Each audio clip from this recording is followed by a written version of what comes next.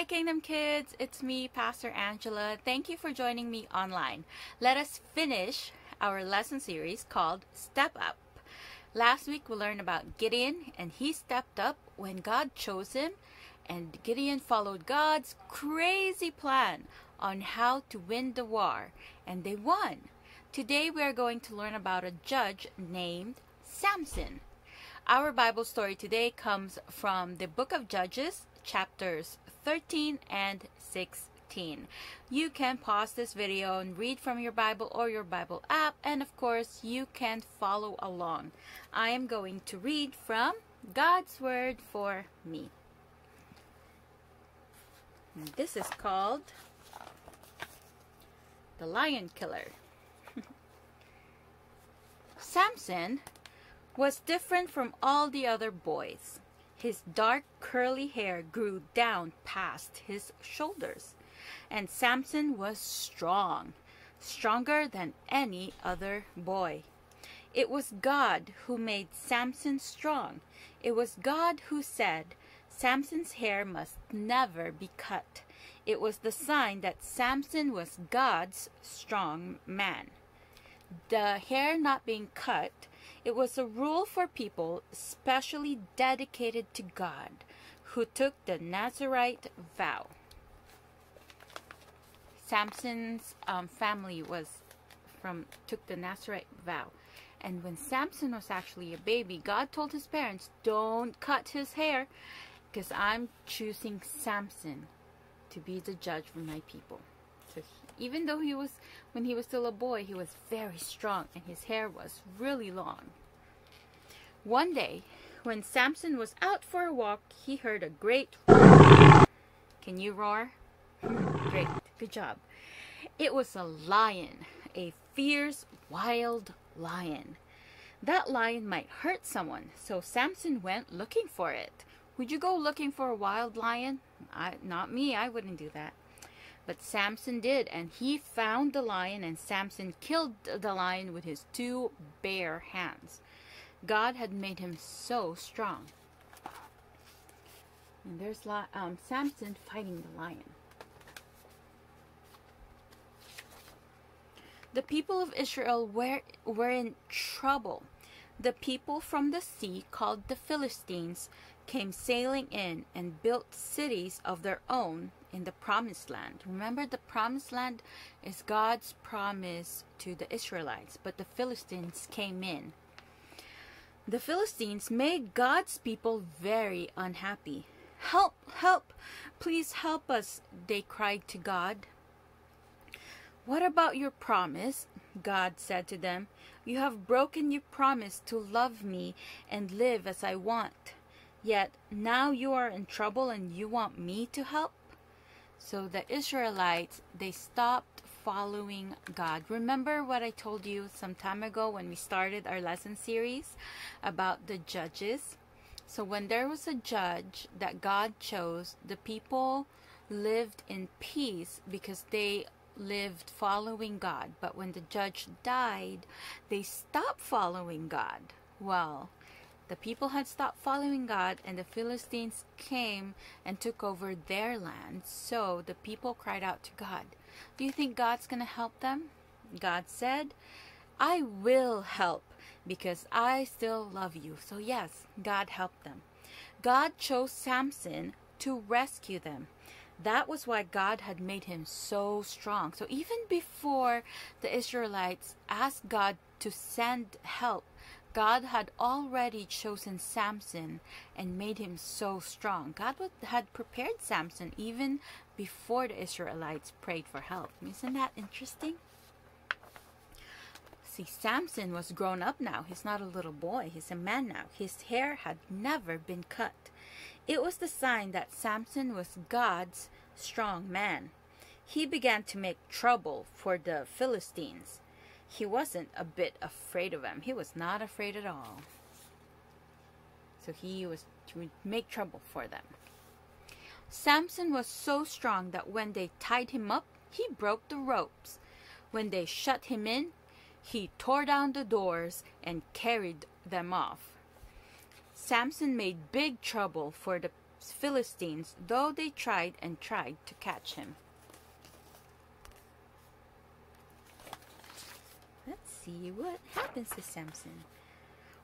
"What makes you so strong?" asked beautiful Delilah one day. "You can tell me your secret. I won't tell anyone."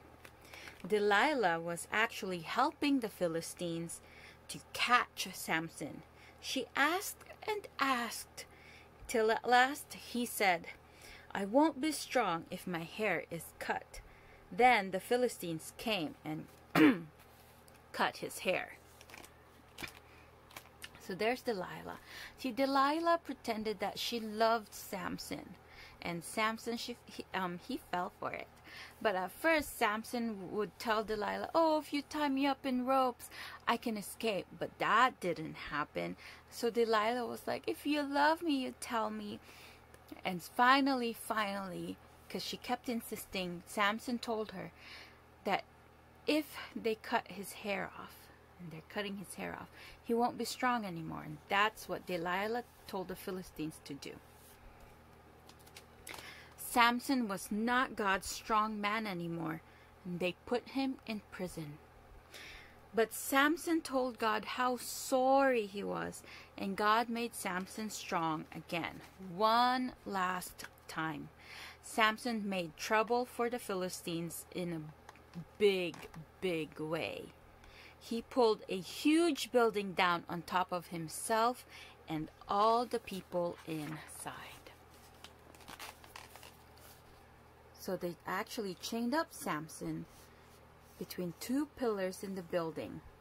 And he prayed to God, "One last time, God, make me be strong one last time so I can defeat the Philistines and help the Israelites, your people." And God said, "Yes, one last time." And Samson pulled down the building on top of himself and everyone inside. Whoa. God chose Samson to be a judge when he was just a little boy. When he was a baby, God told his parents, Samson's parents, don't cut his hair. And as long as Samson's hair was not cut, God continued to make him strong. Do you know that God chose you also? The Bible says that God knew us, knew you and me before we were even born, and that God has a special plan for every one of us. All we have to do is follow God's plans. For a long time, Samson followed God's plan. He didn't cut his hair, and he didn't tell anyone about it. But then he made a mistake. Samson made a huge mistake and told Delilah that his strength comes from his hair, from God. So when Delilah had his hair cut, Samson stopped being strong. Have you ever made a big mistake?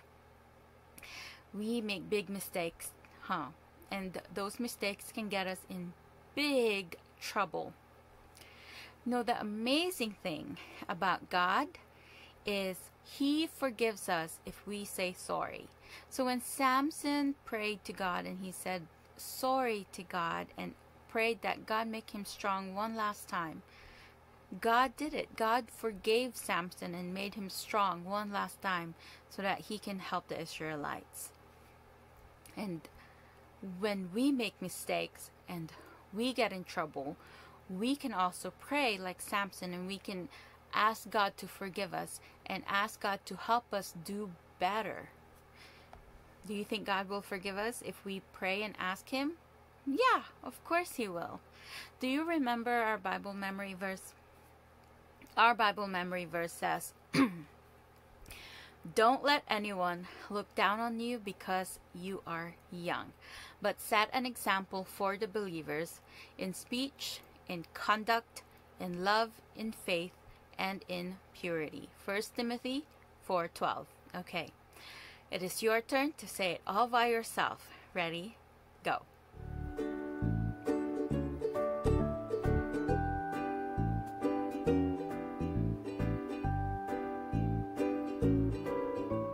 Very good. Good job.